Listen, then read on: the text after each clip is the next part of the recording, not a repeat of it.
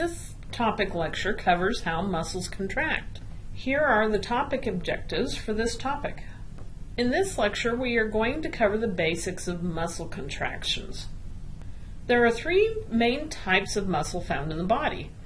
The skeletal muscle is the tissue that we think about most often, as this is the tissue that allows us to perform voluntary motions, such as taking notes or running. Cardiac muscle is a specialized muscle in our hearts that keeps this organ pumping and pushing blood throughout our bodies. Lastly, we have smooth muscle. Smooth muscle is responsible for involuntary movements within the body. While all three of these muscle types have their own unique traits, they all use similar cell functions to contract. Throughout this topic lecture, we are going to focus on skeletal muscle, but remember this applies to all types of muscle. Let's take a closer look at the composition of skeletal muscle cells. These don't match the traditional cell we focus on when we talk about cell structure.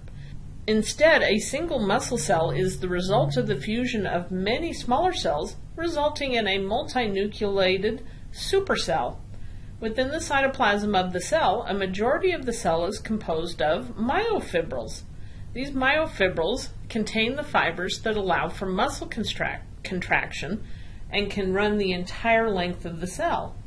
These myofibrils consist of chains of sarcomeres.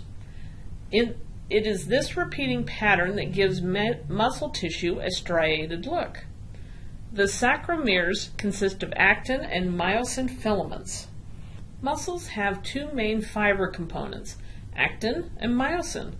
The myosin filament is actually a dimer composed of two myosin II molecules. This dimer is formed with two globular heads on each end of the myosin filament. The tails of each of these myosin II molecules come together to form a coiled coil in the center. This myosin filament serves as a buffer between two actin molecules. This buffer allows for the opposite-oriented actin molecules to slide past each other, creating a contractile force. Don't forget that while this contractile force is generally thought of as only occurring in muscle cells, it can also occur in contractile bundles and rings in non-muscle cells. These bundles and rings aid in cell division. On this slide, you can see how actin and myosin come together to form a sarcomere. The myosin filaments are separating the oppositely charged actin molecules. Make sure you notice how thick the myosin filaments are. There are about 300 myosin heads that attach to various places on the actin, allowing for rapid movement. The actin filaments are anchored to the Z-disc by their positive end. The contraction is the result of the actin molecules sliding over the myosin filaments, which results in the shortening of the sarcomere. When all the sarcomeres in a muscle move simultaneously, the result is a muscle contraction across the entire muscle. What exactly causes this sliding motion to occur? There are 5 steps to this process, but in brief, the globular heads of the myosin filaments essentially push the actin filament towards the center of the sarcomere. Now, it's not quite that simple, so let's walk through each of these steps.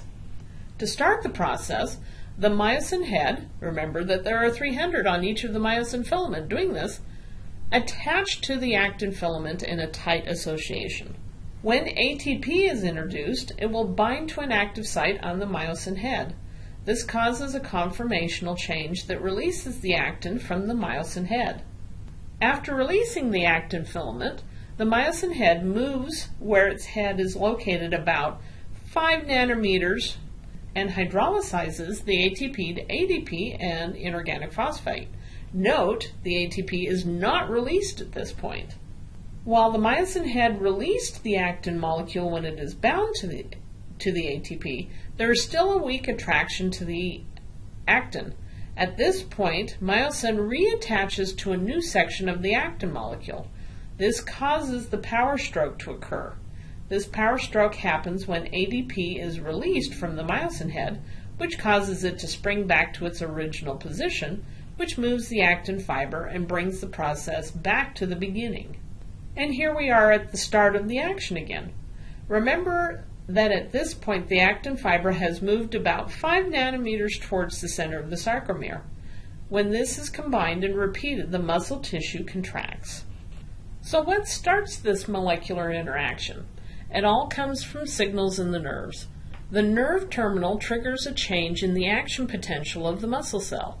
This creates an electrical signal that travels through a special structure in the muscle cell known as the T-tubules. When this signal reaches the sarcoplasmic reticulum, the sarcoplasmic reticulum releases calcium into the cytosol, which then can serve as a secondary messenger for additional cell action. In this case, it stimulates muscle contraction through a molecular switch. As calcium is released into the cytosol, it will bind to a molecule known as troporin. This molecule sits on the actin filament in association with the second protein known as topomyosin. Together, these proteins form a molecular switch that prevents myosin from attaching to actin. When calcium is released, it will bind to the tropoin protein, creating a conformational shift, which then causes a shift in the tropomyosin. This shift creates a space on the actin filament for the myosin heads to bind to the actin, allowing it to create the contraction action we reviewed earlier. It is important to remember that while we talked through skeletal muscle contractions, that the main action of contractions are similar. Smooth muscle and non-smooth muscle cells use a specialized method of activation to stimulate contraction that is different from the molecular structures we just discussed. I'm not worried about you understanding this secondary mechanism. Instead, recognize that there is an evolution in the process of contractions and that muscle contraction on its own is an example of a highly specialized function of the cytoskeleton. This is the end of this lecture. Do let me know if you would like to discuss any of the topics from this chapter in more detail.